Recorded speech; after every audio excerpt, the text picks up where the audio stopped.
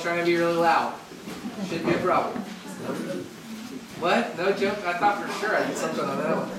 Brothers and sisters in Christ, through the sacrament of baptism, we are initiated into Christ's holy church.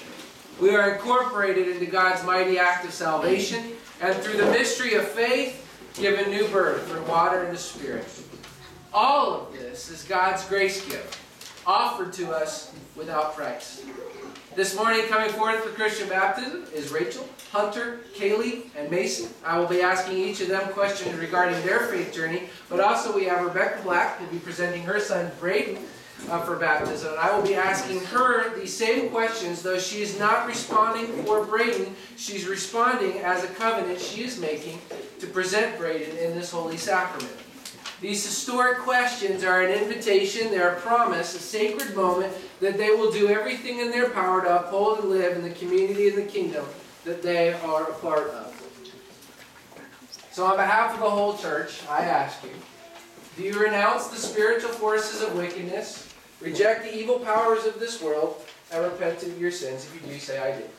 I do. Do you accept the freedom and power God gives you to resist evil, injustice, and oppression in whatever forms they present themselves? If you do, say, I do. I do.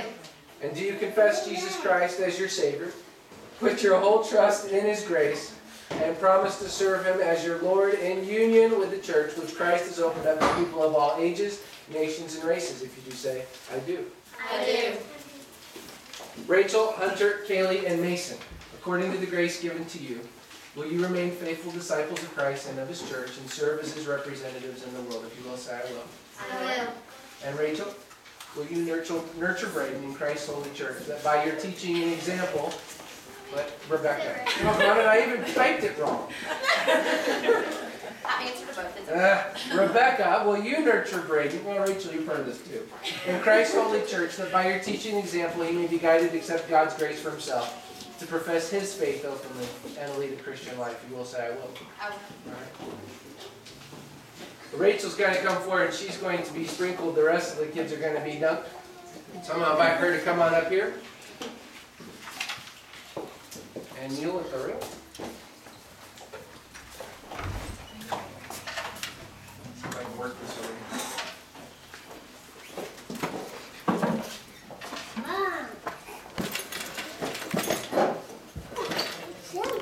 Good.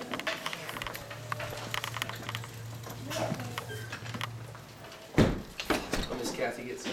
I'm sorry. You're fine. Rachel Marie Black, I baptize you in the name of the Father, and of the Son, and of the Holy Spirit. Rachel, the Holy Spirit work within you, that being born through water and the Spirit, you may continue to become a faithful disciple of Jesus Christ. Amen. Did you pray with me? Lord, we thank you for Rachel. We thank you for her gift of life and for the life that she brings to this family. We pray that you would indeed work within her, that she would continue to know you more and more each day, and that her light would shine brilliantly and brightly for all that you do in her for the kingdom's sake. We pray this in the name of the Father, Son, and Holy Spirit. And all God's people say, Amen. Amen. All right, you may stand. As a baptized Christian, Mama's going to come over here and help me with these kids. So let's get Hunter.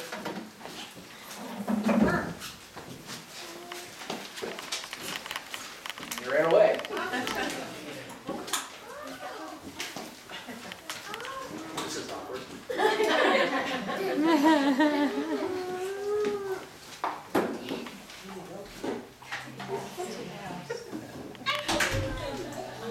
There he is.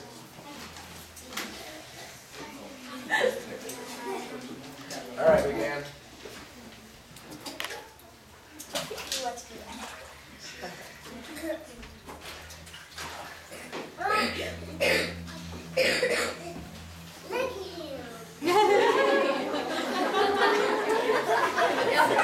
Look at him, I love that. John Hunter Davis, I baptize you in the name of the Father, Son, and Holy Spirit. Amen. Amen.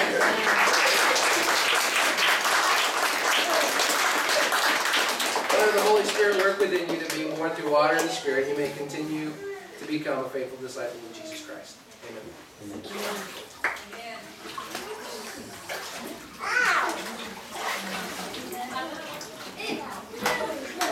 Now don't get the floor wet, all right?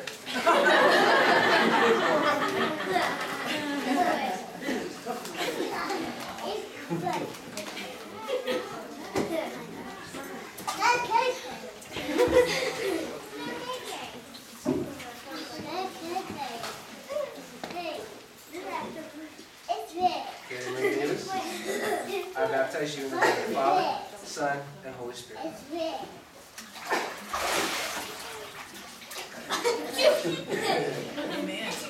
Okay, let the Holy Spirit work within you, that being born through water and the Spirit, you may continue to be a faithful disciple of Jesus Christ. Amen.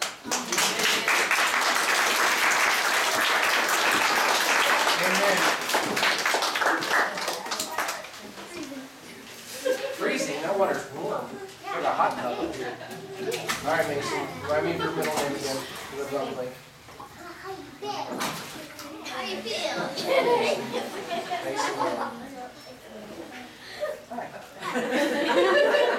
Mason Wayne Davis, I baptize you in the name of the Father, Son, and Holy Spirit. Mason, the Holy Spirit.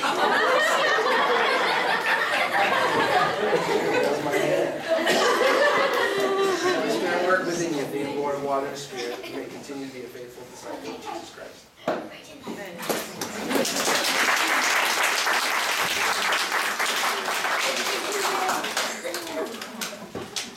Braden, are you going to come up here? Come here. Take it back. He didn't have. We can. No. All right, Mom. Go get the pool.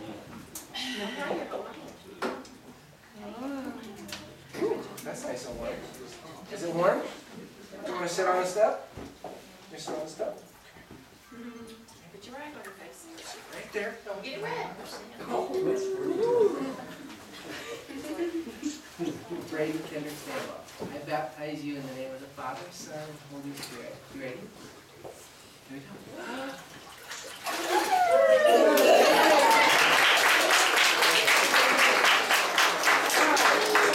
The Holy Spirit work within you, that being born of water and the Spirit, you will become a faithful disciple of Jesus Christ. Amen. Amen.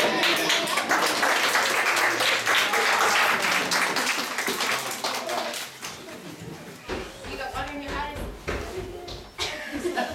You got water everywhere.